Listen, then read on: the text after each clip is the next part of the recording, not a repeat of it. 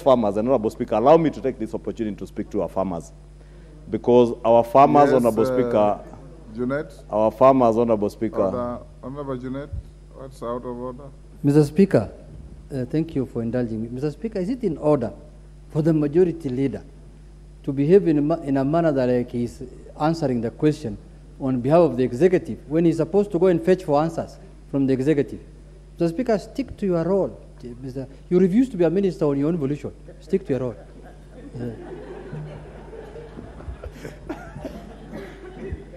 Honorable Speaker, first, I do not know whether Junet had any powers to appoint anybody as a cabinet minister.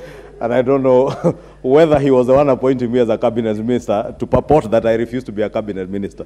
I believe if I desired and His Excellency the President found me befitting, he would have engaged me. But the coalition you belong to, Honorable Junet, had no opportunity to appoint anybody to any position of a cabinet secretary. And Honorable Speaker, I was not pretending to be answering. I was just speaking to facts. And those facts are within the public domain, that we project to harvest close to 30 million bags this year, and our normal consumption is about 40 million bags. So there will definitely be a shortage of maize.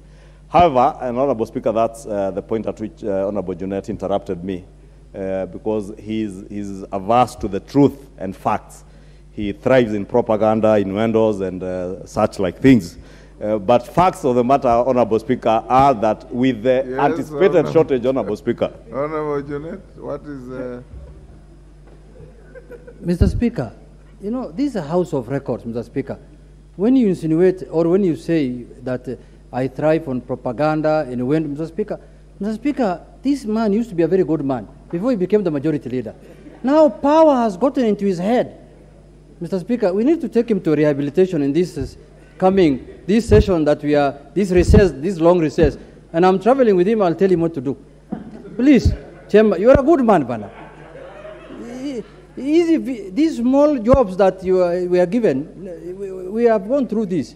So please, don't say that I thrive on propaganda. There is no propaganda. I was just telling you that go and get the answer from the Minister for Agriculture. Why, or the Minister for Industry, why he's importing 10 million bags of GMO. And they're saying even the ship has docked. That's what today the newspapers were saying. Whether it is true or false, we don't know.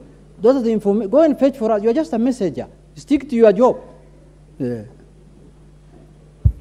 Finish up, majority. Just tell us when you want to bring. Honorable Speaker, you know, when I said the Honorable Junet thrives in propaganda, he's now quoting newspapers. That it's only him who seems to have read those newspapers. I read his tweet yesterday speaking to matters that are already before a committee of this House where he sits in. And those tweets, Honorable Speaker, and I think is something that we also may need to address ourselves to. You cannot be tweeting on matters that are before committees of the House contrary to Standing Order 86. And he was is a member of that committee and never attends committee sittings. There is a point of order from the Honorable Ferdinand. Give him the mic. Mr. Speaker, I just want to make a correction that the figures that the leader of the majority is coming up with are falsy. I come from the North Rift. What there is that we estimated, and in fact, Mr. Speaker, there are farmers who have refused to sell maize for the previous season. If you add up this, we are talking about 38 million bags. So the figures that the leader is coming up with, I want just to correct him in good faith that I'm not correct. Thank you. Thank you, Honorable Speaker. And now that is advice now, Honorable Speaker, that the House can take, because the Honorable Ferdinand Wanyonyi not only represents farmers, but he's also a maize farmer. And he's speaking facts. And it's only that probably he didn't get, I said the estimated harvest for this year is about 30 million bags. But I was also saying I take this opportunity to speak to our farmers. And that is where now we converge with Honorable Wanyonyi, that indeed there are farmers who are holding maize.